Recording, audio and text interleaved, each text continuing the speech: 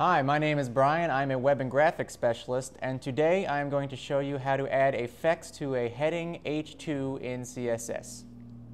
So right now I have a very simple web page I've created here. I've got a left div, a right div with a menu, and right up here I have an H2 heading. If you want to look at my HTML on the left here in my text edit, all it is a H2 tag and a closing H2 tag with my text inside of it. So let's say I want to add some style to this H2. Okay? You can specify this specific H2 to style by adding a class within the tag. So and all you have to do to add a class is after the tag is labeled, before the closing bracket, you add class equals and then whatever you want to name it. Let's name it my heading.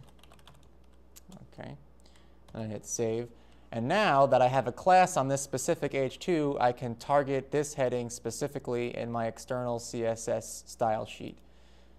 So I'm going to go down here and I'm going to add a rule for my class, my heading. Let's just say I want to make it a different color. I can change the color to a red. Just refresh this here. Now let's say I want to make a style for all headings, all H2s on my entire web page, so not just this one specifically, but everywhere.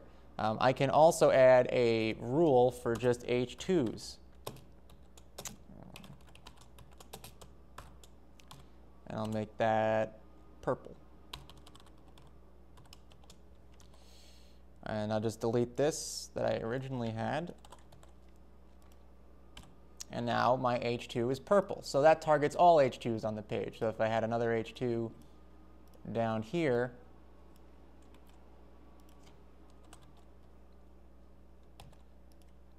that would also be purple. So there you go. That's how you do it. That is how you style an H2 heading using CSS.